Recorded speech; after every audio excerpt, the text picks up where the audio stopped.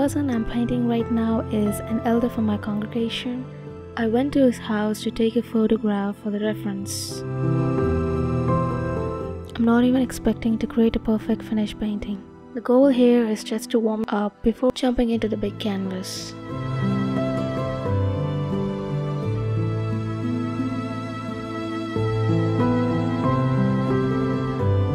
After this watercolor sketch, I also did a color study for the portraits and oils.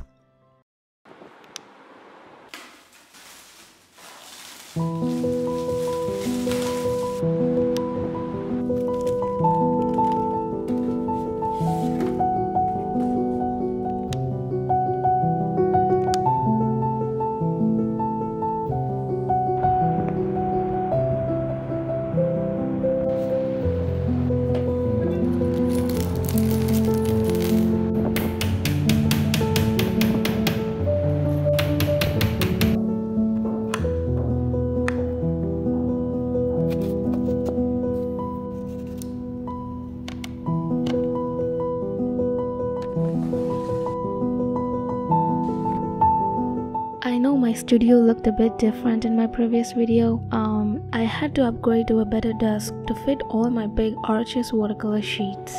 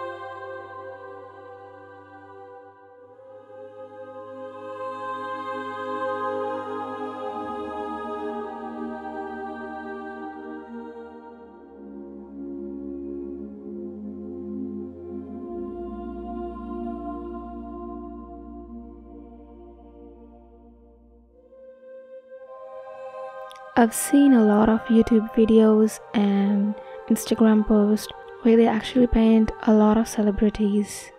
I don't even like to paint celebrities because these people are familiar faces that are registered in millions of minds. So even if your portrait of them is a bit off, it's still gonna resemble in some way. Many art students tend to overestimate their level of skills. If they could just paint like a photograph, they think they have achieved something. You can't and shouldn't draw from observation by intuitively judging proportions or by copying photos and then rendering with the values to make it look like three-dimensional. I mean, I don't even blame you for doing that sometimes because you are just influenced by your surrounding. Don't try to impress your neighbors, friends, or family. They can give comments such as, "Wow, it looks like a photograph. Your painting looks so beautiful, so real." Yes, it looks real, but what's the foundation? Ask yourself that question. A portrait doesn't get any better with more details.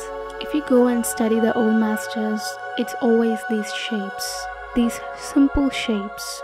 Sure, that's a hair, or that's a book, or anything with just two simple strokes. I know there's a lot of realist painters who paint just like a photograph, but hey, they don't copy from the photos. They actually take the photo reference, and beneath the realist paintings, there's always these basic principles applied. They construct their paintings, they use composition, they use color theory and things like that. Do you do that?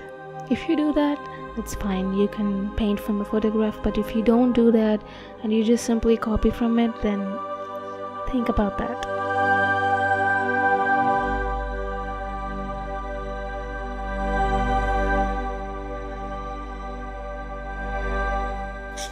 The painting that you're about to do has to have some sort of meaning. You can't just copy a photo just for the sake of drawing it realistically. No. For instance, I could have just jumped right into the oil painting.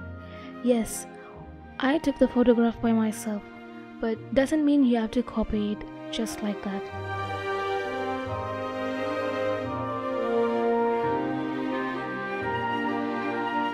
I stepped away from my easel as much as I can. I know you don't do that, but really it's important to leave your painting. Because the painting that you're doing is fixed in your head, so you can't really say if you go wrong with your proportions or your values. Maybe you put down a wrong brush stroke. So yes, create yourself a 50 reason to leave your painting and then come back and you'll see what you have done, where you have gone wrong. And maybe you'll still have enough time to correct that mistake before it's too late. Every portrait or a painting that you do is a learning. Don't expect masterpiece, alright? Art is a never-ending work in progress.